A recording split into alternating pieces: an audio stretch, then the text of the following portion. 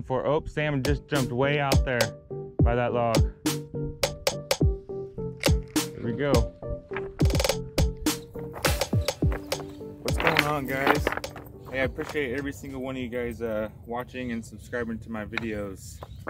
Really, I'm gonna show you guys what I use for bank fishing for salmon on the Sacramento River. First, we'll start with the pole. I got a 7-foot medium heavy action Garcia, just a pretty cheap setup, about 150 bucks at Bass Pro. Not bad at all. And it's a little shorter than 7 foot now. I broke the tip and repaired it, but she's good to go. I'll have to get a new pole here real soon. But I got a Flying C right here, and I like to use the bullet weight and let it slip up and down. It's a 1/4 ounce bullet weight there. Let it get out there a little bit further, and also sink. You want it to go to the bottom. The salmon right now are a little harder to catch. They are here. They're showing up at the American River, which means they're flowing through the sack pretty fast. Probably at night when it's cooler. They like the cool temperature of the water. So your best bet to catch a salmon is definitely going to be early morning when it's its coolest.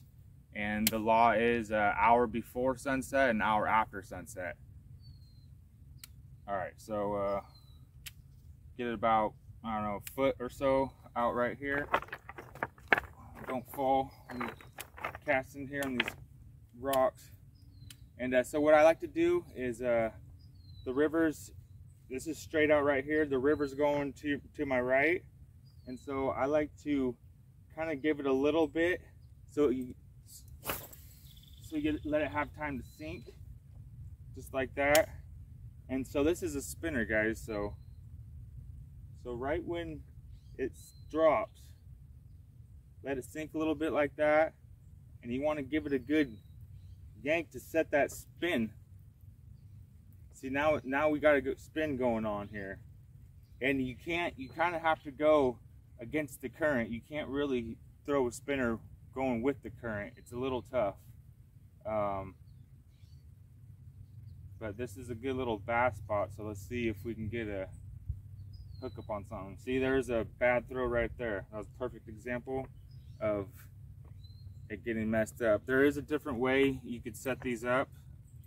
I do like the bullet weight. Sometimes that happens when it doesn't get the spin, it doesn't work right. You can get just the little shot weights and, you know, put a few or one or whatever size you like down about that far and kind of have it like that. But I personally like it down like there. It works great. Sometimes you get the bad throws, but that's just part of fishing. Throw it, kind of throw it in an angle a little bit with the current, like going with the current just a little bit. Let it sink and give it a little yank, and you can feel that spinner working. You'll really be able to feel it. If that spinner's spinning, you'll definitely be able to feel it. If not, it'll be real easy to reel in. So let's see what we get here. See if we can get a bass on this guy.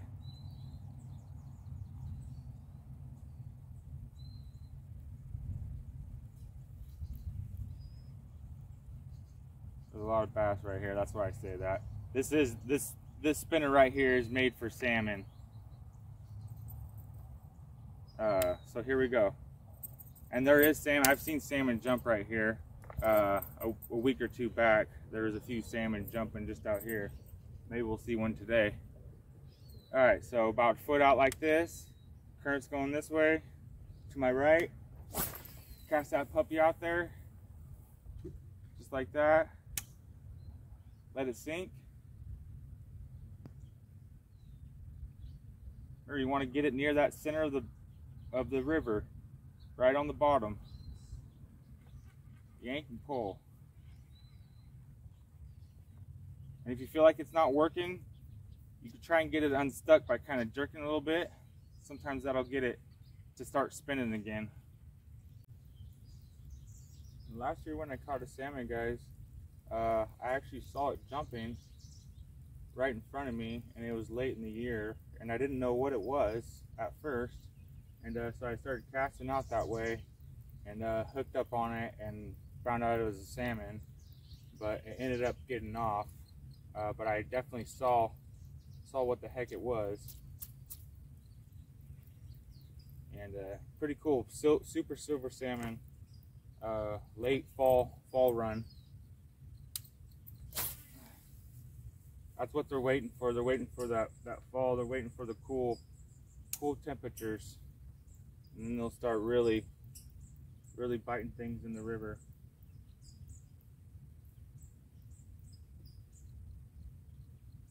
It's a good sign though. They're already showing up the American, so the numbers are pretty good this year. Should start seeing more and more people catch on the Sac River. Just takes patience with salmon and a lot of time. And also, when you're going for salmon, they like the deep, so you want to try and find the deepest spot on the river, which is usually around a bend. I've been out here on my boat with the fish finder, and I know the depth right here. It's around 20 to 26, and then out there around this curve, which you can't fish off the bank, you can't get to it, it gets around 36 right there. There's like a big hole right there, but there's a bunch of debris and logs and stuff on there, so there's a bunch of snags. So if you're gonna fish around here, you gotta fish just before this bend to miss the snags. You can let some drag out, let it sink a little extra, and then set that spinner. Make sure that spinner's spinning, and once it goes spinning, start slowing it down. And remember, they'll follow that thing all the way up to the bank, and then they'll strike. Ah, got a little bass grass on there.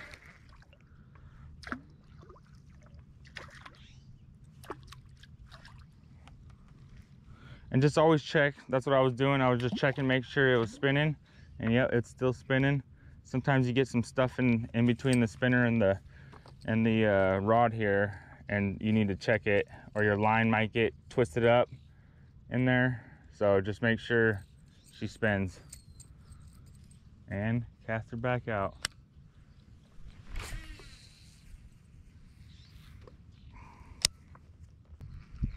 But put your time out, keep trying, and it'll happen. Some of the best eating fish that I've had.